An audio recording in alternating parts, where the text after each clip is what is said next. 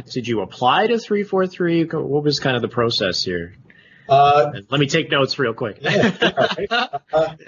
It was a long time thing, right? From YouTube videos to going to event in person, staying super active with people on the 343 community team, right?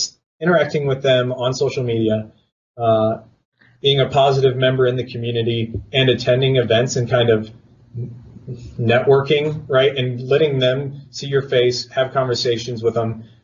Yes, I'm a normal person who happens to be a Halo fan, a diehard Halo fan. And then eventually a spot opened up on the community team, I believe when Tashi got a promotion, actually.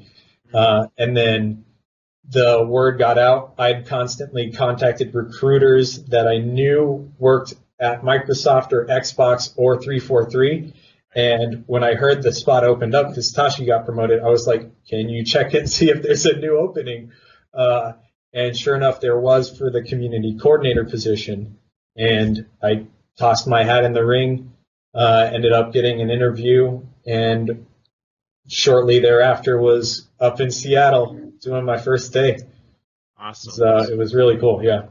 But a lot of it, to reiterate, comes from the groundwork of being a positive member in the community and interacting with 343 and just building that a actual presence and showing that I kind of could do community management beforehand, I feel like is what it came down to. Right. Was that like a goal for you initially to work at 343? Was that something you had in mind for like a long time beforehand?